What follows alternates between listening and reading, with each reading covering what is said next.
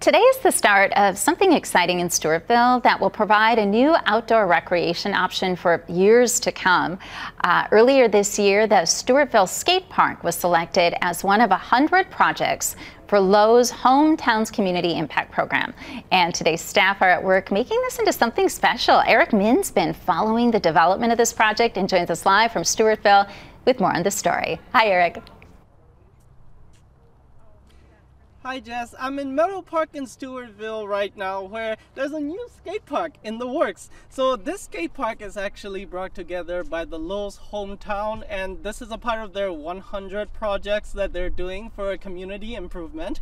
And so a little history about this project is this is basically brought together by two middle school boys who wanted to have like a safe space to skate, to bike, to scooter, but they couldn't find a good place to do that. And so they wanted to be the change they want to see in Stewartville. So they started going to the city hall. They started making a petition, trying to get signatures, and then they started like trying to ask for people's help on like how to make this all possible. So and then after they got everything, they had like more than 300 signatures. They had like more than $100,000, and then this is what we're seeing right now behind me is basically all of their hard work put together.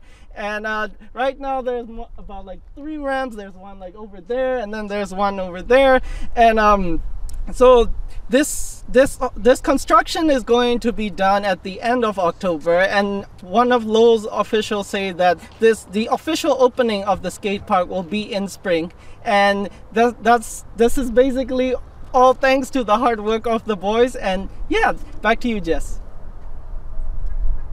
It's great to see where an idea can take us. Eric, thanks so much for the latest on a story you've been following. It's going to be a great addition to the community of Stewartville. We'll hear more tonight.